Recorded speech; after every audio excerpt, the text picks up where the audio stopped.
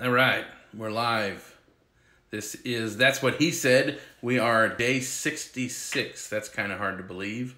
We've been at this every day since the beginning of the year, and I am back up for this week. So I always love hitting go without knowing what I'm going to say and kind of just seeing what comes out. Usually turns out okay.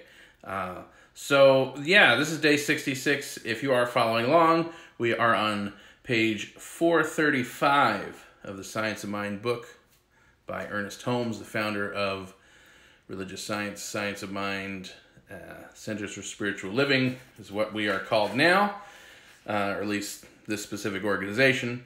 But what really the point is, follow along. If you're not following along, we are making our way through this fantastic book in a year, which no one would actually read on their own all the way through. And we have this fun little chart that we can, it jumps around but gets you through the whole book by the end of the year. So that's the first. Second, Holmes talks about Jesus. Fair warning, fair transparency. Holmes talks about Jesus a lot. And, I think we like to pretend that we're like not this Christian thing because a lot of people have been burned from some traditional Christian views and are trying to look for something to step out of that and heal some of that. But man, does Jesus come up a lot in this book, especially in this section, because it's from the teachings of Jesus. Anyway, so let's get into the reading. This is page 435, paragraph 2. We are in From the Teachings of Jesus is the name of the section. And this is this whole section is where Holmes talks about the metaphysical principles that Jesus was actually teaching. So we can heal our whole thing around the what's taught about Jesus and actually look at some of the things that Jesus may have said. So here we go. Self-healing must come first of all. If we think we can guide our brother aright, while our own feet still walk in darkness, we are mistaken. We must first... Damn.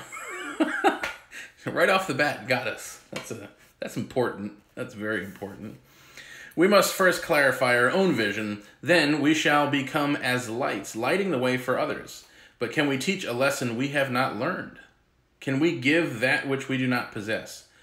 To suppose so is hypocrisy, a thing to be shunned.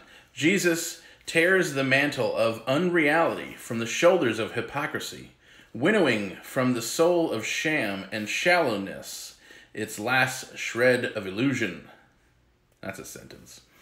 We cannot see reality, with a capital R, until our eyes are opened, until the light of eternal truth, with a capital T, has struck deeply into our own souls. Scientific prayer. And he is somehow or another referencing Matthew chapter 7, verse 7. We now come to a definite teaching regarding prayer.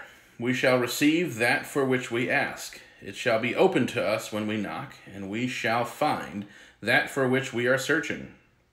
This teaching implies the definiteness of spiritual and mental work. God is intelligent mind and spirit, and there is a direct response from this universal intelligence to our own intelligence. If we ask for bread, we shall not receive a stone, but we are told we must ask believing if we are to receive.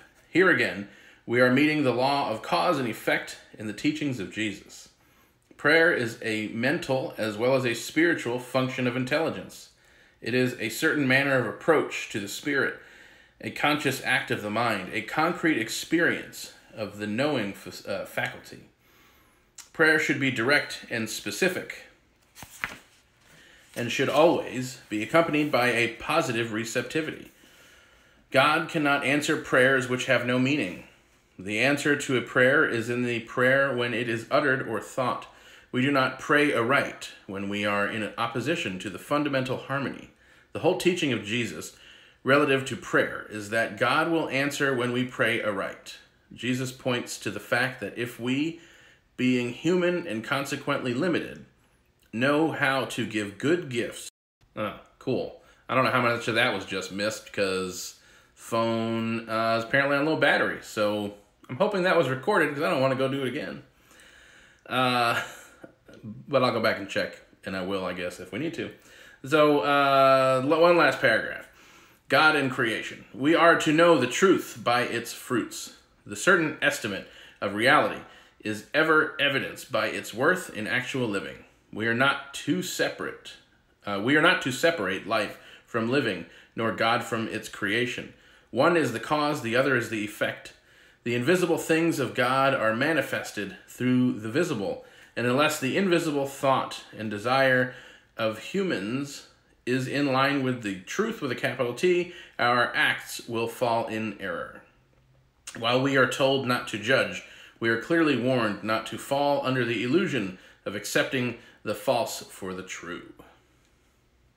Good stuff. Awesome.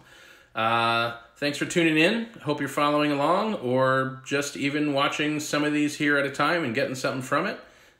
Whatever you are getting, it is good. It is good. We are glad you were here. Follow us along, hit like, share, follow our Instagram, our Facebook, wherever you're watching this, and we will see you tomorrow.